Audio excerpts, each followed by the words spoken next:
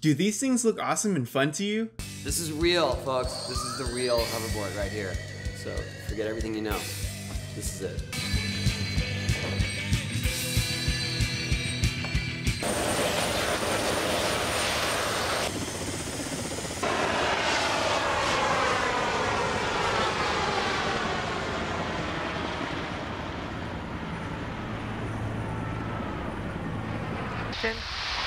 Liftoff.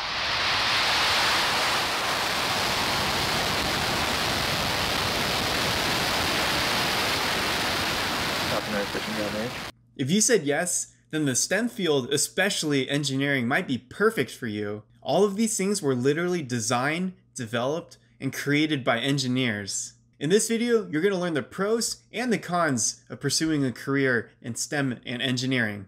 Coming up.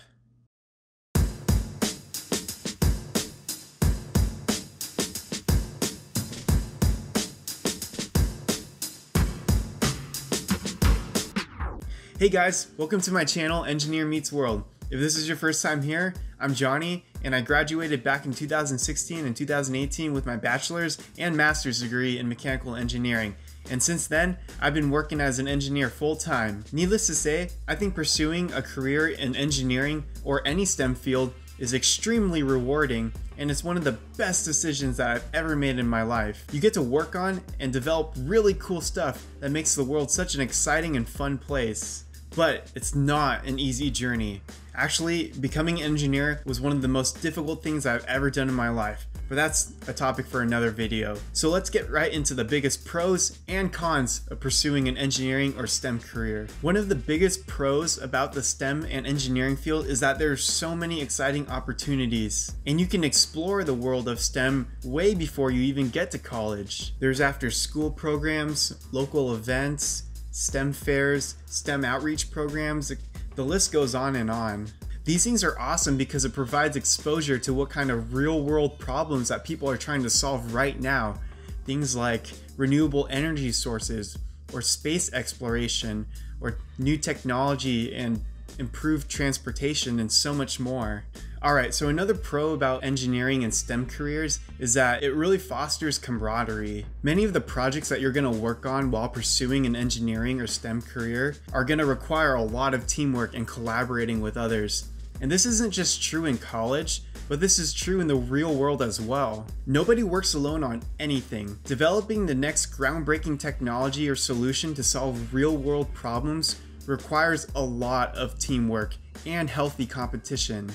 Another one of my favorite parts about college was having the opportunity to work alongside other engineers and solve these really difficult problems.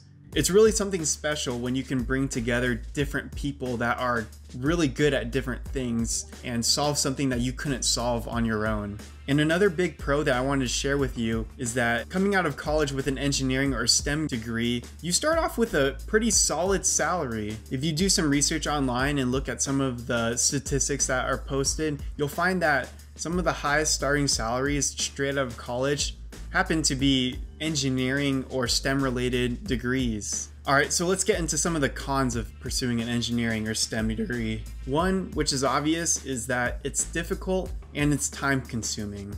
Around 60% of the students that study engineering will either drop out or change majors, and 40% of those will do so within their first year of college. Engineering is a tough major and it requires a lot of sacrifice if you really want to succeed in school. I remember my professors in school telling me that for every 1 hour that I spend in class and lecture, I should be spending at least 3 hours studying for every 1 hour in class. Alright, another con I wanted to share is that finding a job can be highly competitive in certain fields. In reality, if your dream job is to go work for Apple, or SpaceX, or Tesla, or NASA, you might not get that straight out of college because there's so many other people across the entire nation that want to work for those companies.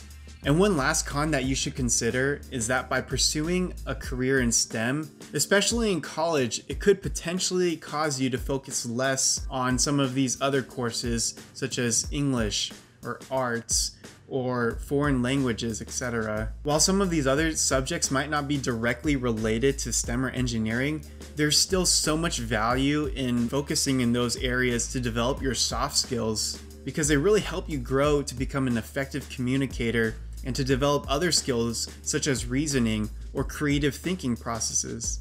That being said, you'll definitely be challenged in those areas as an engineer, but they might not be the specific goal.